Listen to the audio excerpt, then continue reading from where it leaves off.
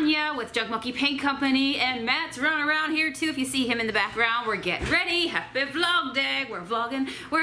And right now we are getting ready to go live over on DIY with Home Talk. So this is the piece I have today. So in this vlog, you will see this girl flipped. I gotta tell you, like, okay, right there, right? You see her. She's a sewing machine. I'll take you up close to see her in just a second. Tell me if I'm wrong, but my spidey senses are telling me that when I go live on this platform of millions of people around the world who might not even know me, this could be the very first time they're even seeing me, and they see me whip out, number one, a sewing machine, and number two, paint it green. Oh, I'm preparing myself for some lovely comments today. You know what I'm saying? But I have learned to laugh it off because I know I am the one who knows that this piece is going to be gorgeous when she's done. I'm actually going to use it for a end stand, right? Like a side table. So I got her at a Goodwill for $5.99. Honestly, if the sewing machine was in it, I would not have taken her because I don't want to learn to sew. I don't want an old sewing machine. I'm not an antique sewing machine collector or anything of that sort. So the fact that somebody took the guts out of this is the only way I will buy a sewing machine. I brought this one home. Yes, she's in rough shape, but we're gonna make her beautiful. I love how this little door right here just kind of like clips right there. There's little goodies right here. I'll show you guys in a second. This was actually filled with old sewing machine stuff. And I tell you what, I will show you real quick what I found inside this. It was the cutest stuff ever.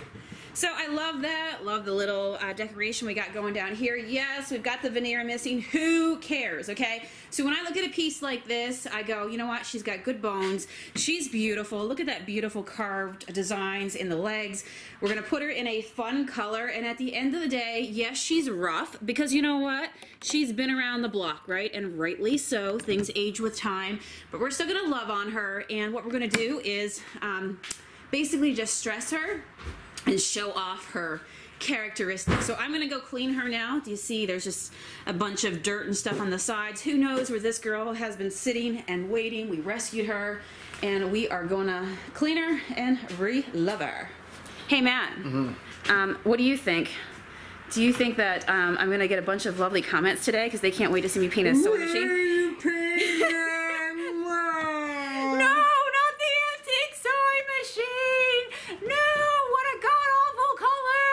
Somebody put this woman down. Yes. Those are the comments I get, and I laugh.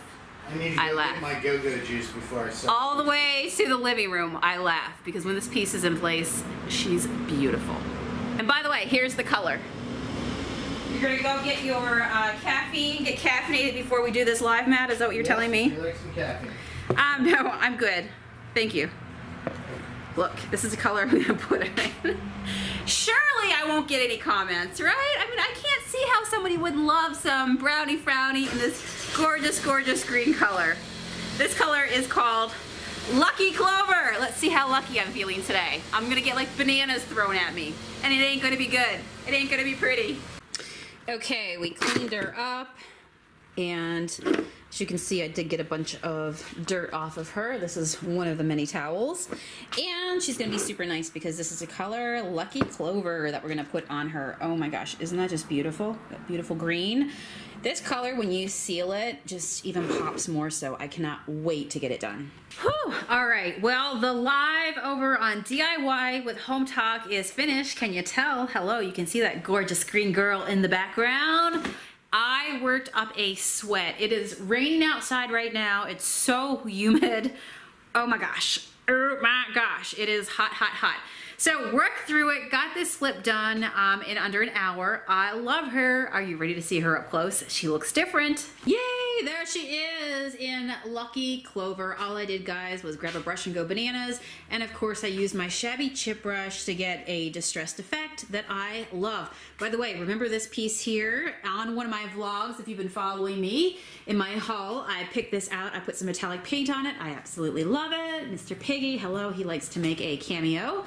And there you go. So I'm finished with this piece. I'm going to take a break, and eventually I'm going to haul it upstairs and put it into my rec room between my couch and a chair, and I think it's perfect. I know it was once a sewing machine. Now she's going to be a gorgeous, shabby, fabulous, and Stan. Love it. Wouldn't this be so beautiful as well? Can you imagine this in a bedroom, like next to a bed with all those beautiful legs? Bedroom next to a bed, and then you have like beautiful, beautiful, like white bedding, fluffy, ruffled bedding. I don't know. I'm just kind of picturing it. I think that would be gorgeous. Green is just such a clean color, right? Just absolutely beautiful. Pair it with some white, and you've got a pop of color, but just the potential to be so sweet. This is actually some of the stuff that we got inside the drawer. That secret drawer. One of you guys wrote in and told me that you have a sewing machine just like that, except you put, instead of stuff like this, you put your own snacks in there. It's a hiding compartment, which I love it. So when we actually lifted it out of the van, the drawer,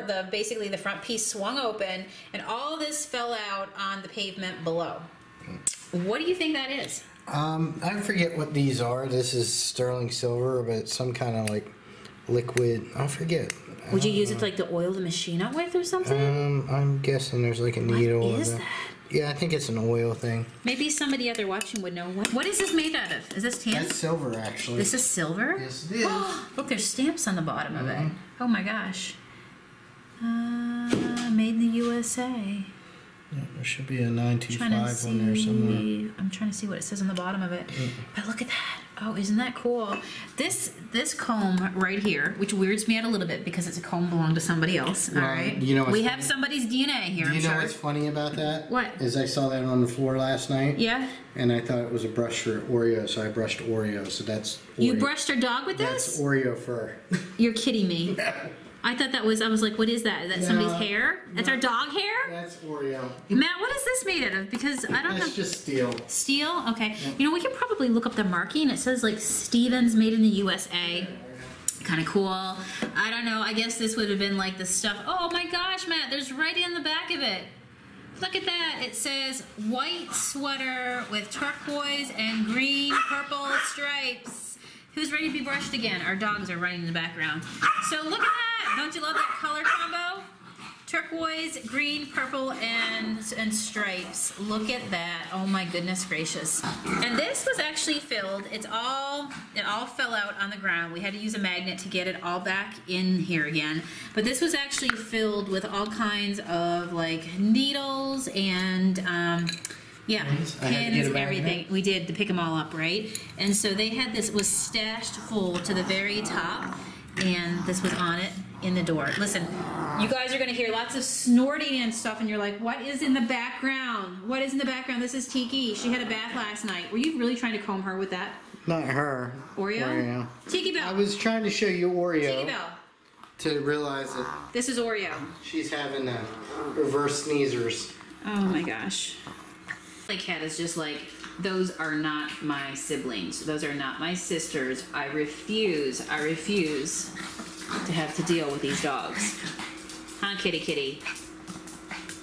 Are they a pain in your behind? You are not happy. Look, the cat's got his ears back. Like, you people, you know, cats roll, dogs drool. I hear the train out there, and it is just a pouring. Look at that, it's pouring. Aren't cats and dogs such funny little creatures? And the cat is still looking at me over there, looking at the dogs like, did you really have to bring them home? They cramp my style. Thank you for hanging out here on my daily vlog. I will be back again tomorrow. If you have not already subscribed, I would love it if you would do so. Hit the little bell. What it does is it alerts you every single time I do another daily upload. Give me a thumbs up and leave me a comment below. Do your cats and dogs get along? Are they like best buddies? Does your cat think that it owns the dogs? They sure make life interesting. I'll see you guys again tomorrow. Bye.